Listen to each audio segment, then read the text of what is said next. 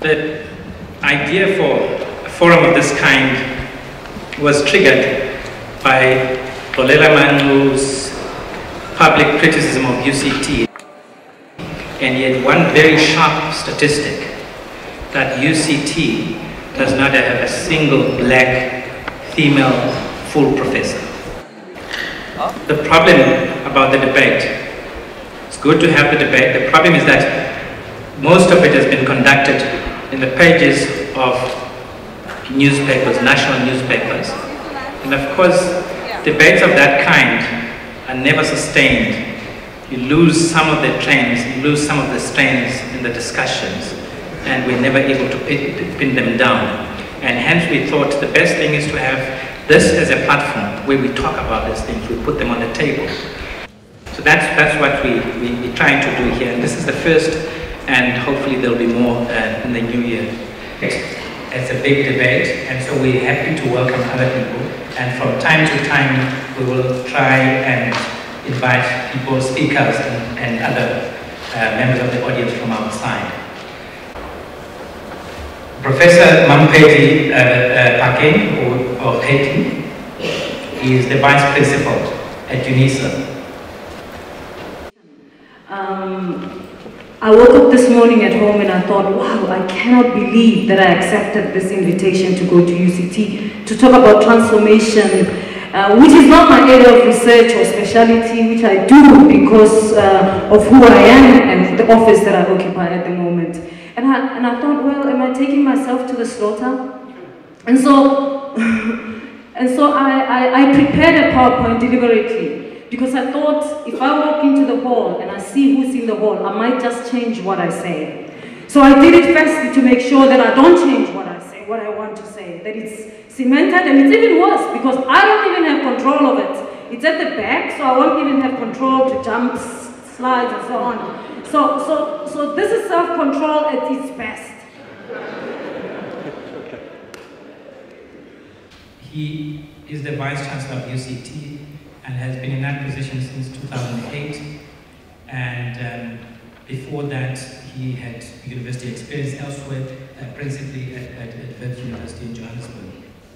The challenge in addressing a panel, or being part of a panel addressing this topic at this moment, is that it has, as the chair said, been triggered by a particular debate around the black professoriate and the paucity of black academics, particularly in senior positions.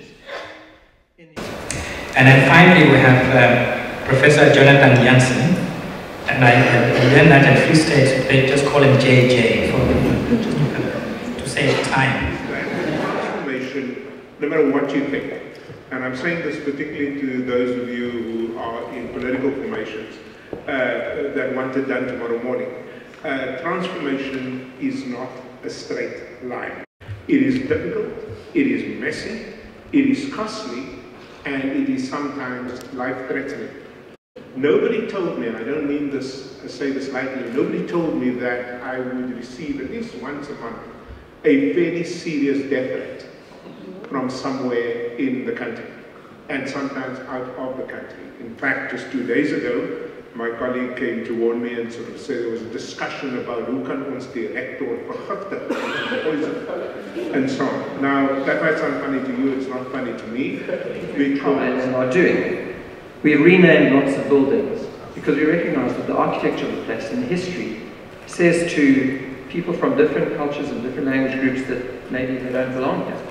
So we have now the Mafeji room, we have the Dumabakwa room, we have the Adil Murad, the Dalla Omar, the Neville Alexander, the AC Jordan, the Jack Simons, the Mediva Circle. In the last 3 or 4 years, we have made a significant effort to shape and the symbolism of the university.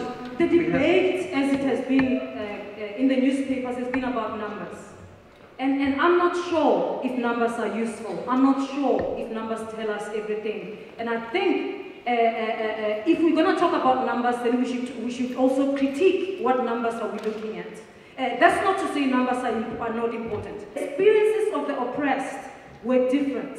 Experiences of a black South African woman or man or an Indian man Indian or colored or white women are different. I want a system which recognizes that, which says, well, the government is serious about transformation and they're doing something about it, and so they're going to reward universities that are doing it, not in terms of how many people they're promoting, but how do universities improve on the number of black South African academics producing output.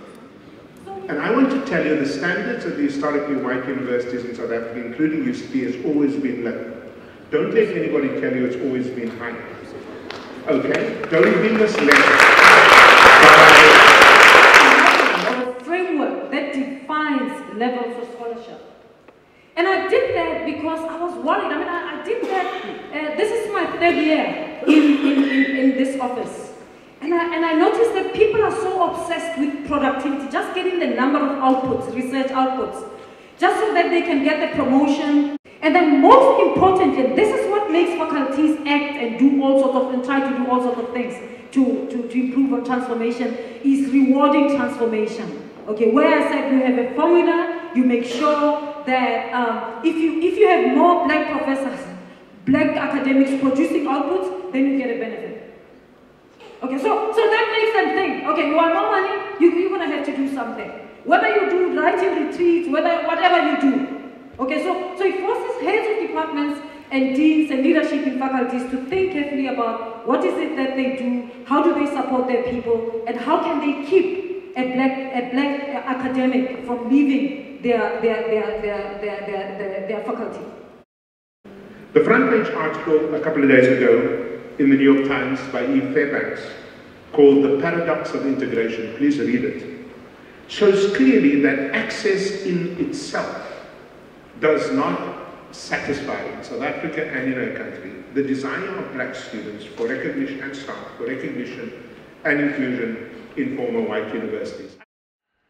I want to argue that the longer universities take to deeply transform themselves, the more vulnerable we become to state interference in this important project. And when that happens, the academic project and its transformation ambitions will truly be, as they say in my other language, ingedrang.